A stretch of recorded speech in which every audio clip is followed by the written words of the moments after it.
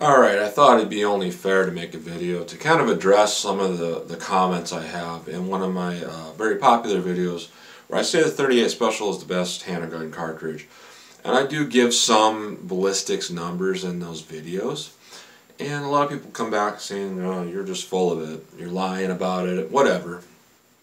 And the thing is, I thought it would be a nice, fair thing to come back and just present some real-world numbers on the 9mm versus the 38 Special, and that is because that's the comparison I often bring it to.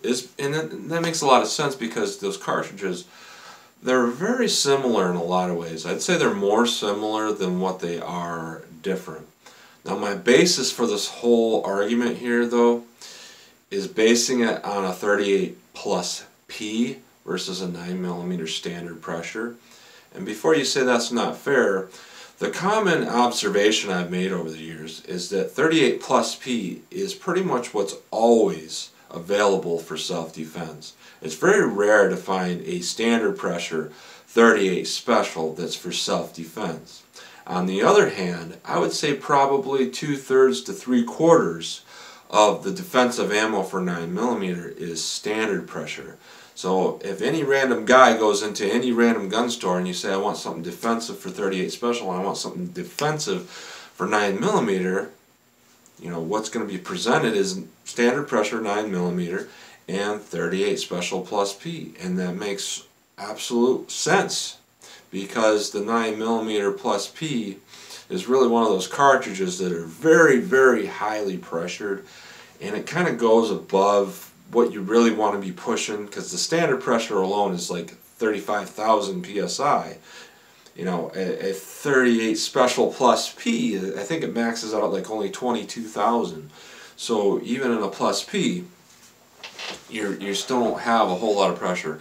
Now the whole caveat to that is that you would have much thinner brass than the 38 Special. You know, it can't really stand those pressures very much. As where the 9mm, it's a sturdier brass in general, and it was designed to handle those high pressures, and it does it very well. As where the 38 Special uses the same brass with the plus P versus the standard pressure, so you can't push it too much.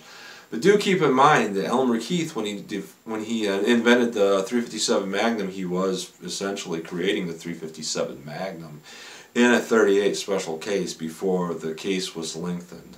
So it does have the capability to go up there pretty high. So what I did here is I wrote down some numbers here. And before I get on to what's really common, because I took a lot of samples, just random samples, and I didn't cherry pick any of these samples.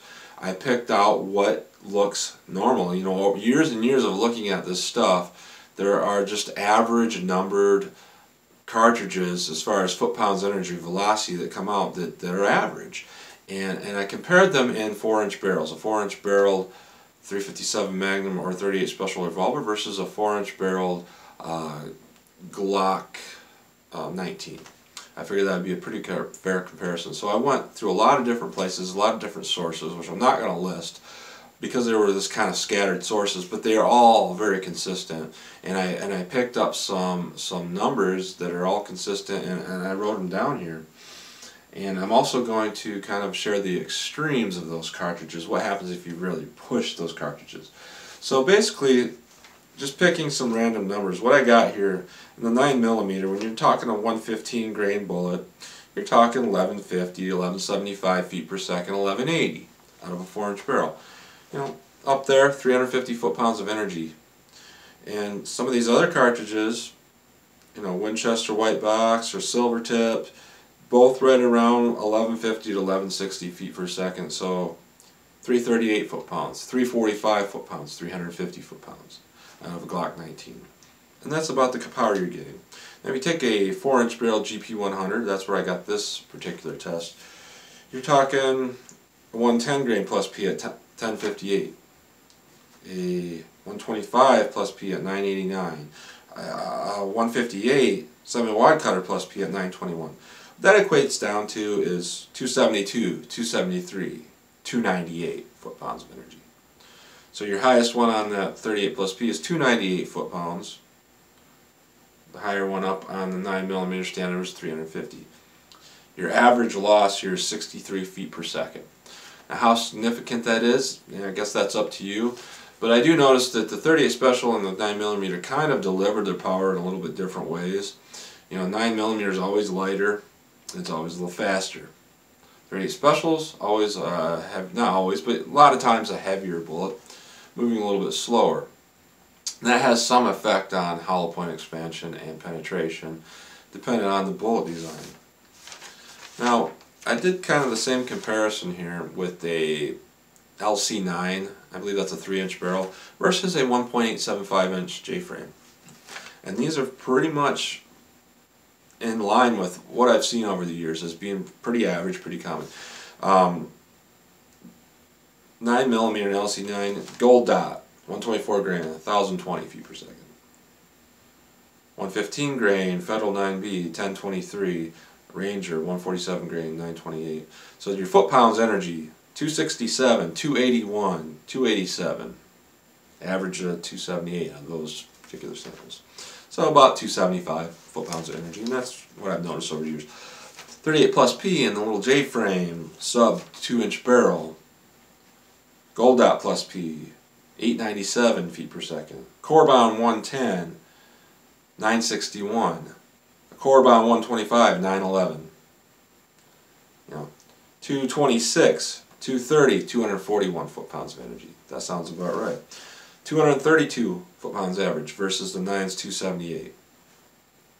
Difference of only 46 feet per second difference in these little micro guns.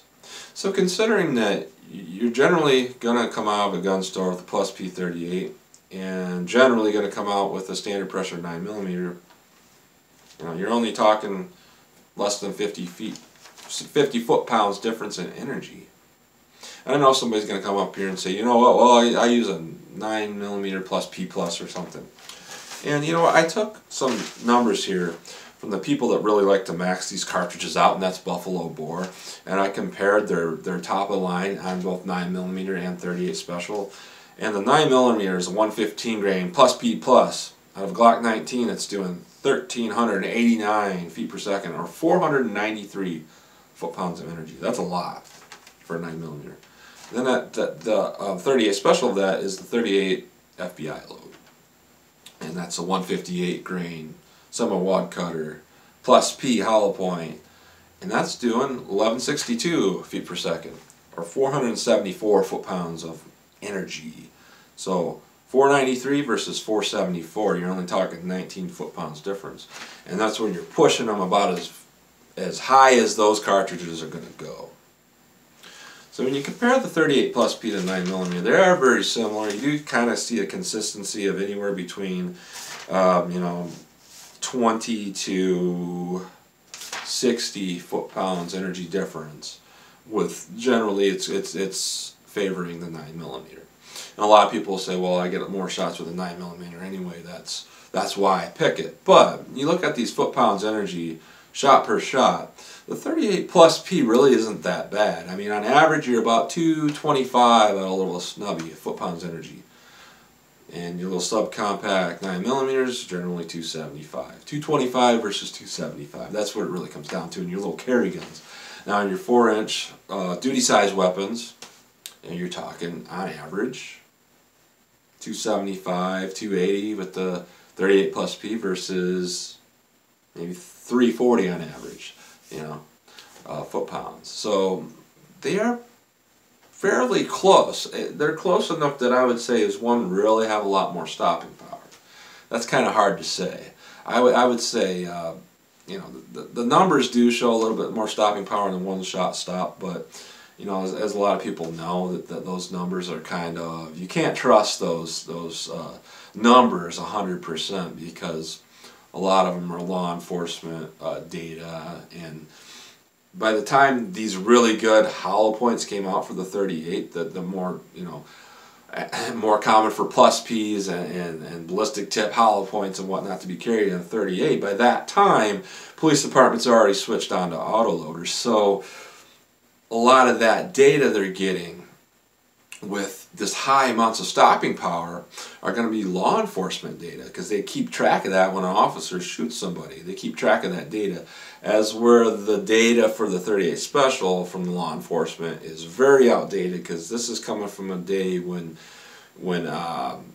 you know, the lead round nose was king. So it's hard to really put a solid modern ammunition number on these two, but I would say all in all they're pretty similar. Yes, you're gonna get a little more energy on the 9mm in general. If you just go to the gun store, I say I want defensive 38 and I want defensive 9mm. They're going to give you, you know, plus P38 standard 9, and they're going to be, you know, 9mm is going to have a little bit more power, but not a lot. So that's just my rundown on it. And, you know, you're always going to have that revolver versus auto. And most of the young guys get on here and say, oh, auto all day, got more rounds. But, you know, I'm still one of those guys that think, you know, your reliability of the revolver is still king. And I always think, you know, the average number of shots fired is 3 in a self-defense situation. So what's wrong with 5 in my gun, you know? So that's what I think, anyhow. And considering I'm not law enforcement, I'm not security, I'm not all that, you know, why do I need an auto? They're fine weapons, but I think the revolver and the 38 round really still has its place. So I thought I'd give a rundown on those numbers and what I think about it. So share your opinions, tell me what you think, just do it respectfully, and like, share, subscribe, and as always, thanks for watching.